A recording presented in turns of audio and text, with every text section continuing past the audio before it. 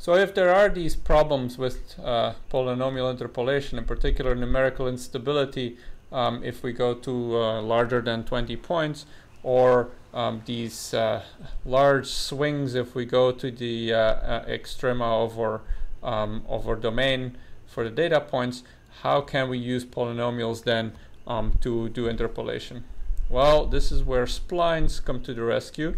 The idea behind splines is that we don't just use a polynomial that goes through all of the points, but we use a lower order polynomial that just goes through two neighboring points, and then we impose additional conditions on to make sure that this polynomial is not just continuous, but also continuous in the first derivative, or even in higher derivatives. So the simplest example of combining polynomials would be to combine first order polynomials, basically straight lines. But of course, that is essentially linear interpolation. So there the first derivative is of course discontinuous. So that leads to problems because some of our algorithms that we're relying on, for example minimization, will depend on having a continuous function. So that makes this not a good option.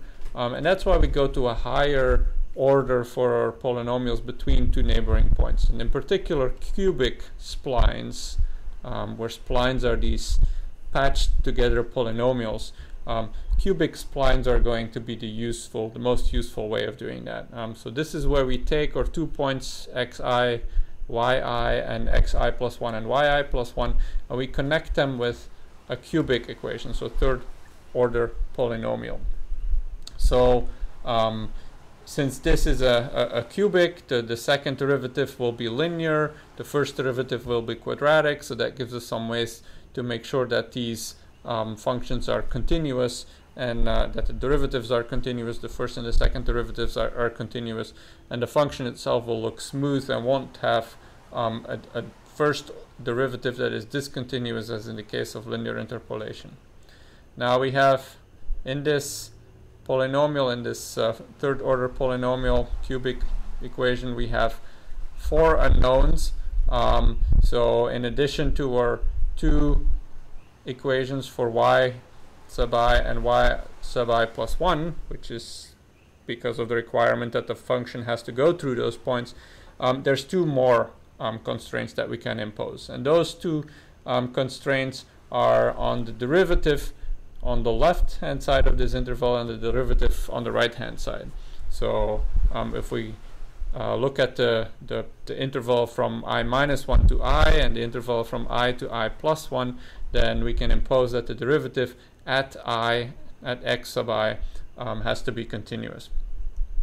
So that gives us 2 more constraints on the 4 constants a, b, c, and d here, except of course in the very first and the very last interval where we can't do that. So there's going to be an additional degree of freedom there, and so people talk about natural cubic splines where that derivative is set to be specific values at those endpoints, which we don't have to go into here right now.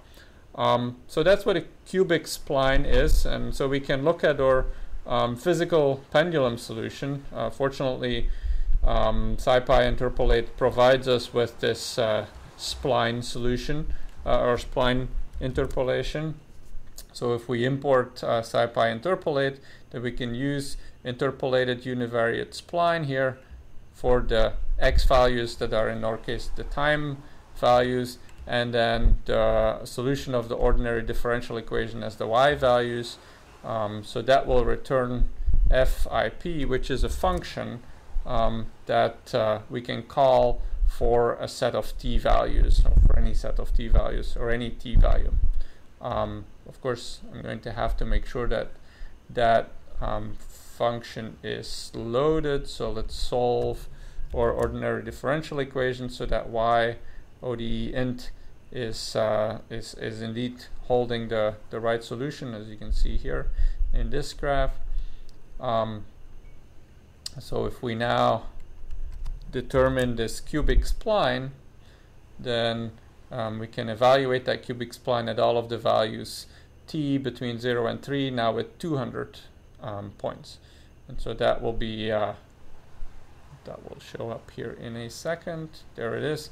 So the black points are the points that we got back from our ordinary differential equation calculation, and all of the red points are the cubic interpolation or the cubic spline interpolation between those points. Also notice that even though I didn't specify that this is a cubic spline, the function actually has takes by default this cubic spline. That will show me the help here. There it is. If we scroll all the way down, we see that interpolated univariate spline by default takes this parameter k equal to 3, and k is the degree of the spline. So we could actually also go through to a fourth order spline, or with k equal 1, we would find a linear interpolation between the points.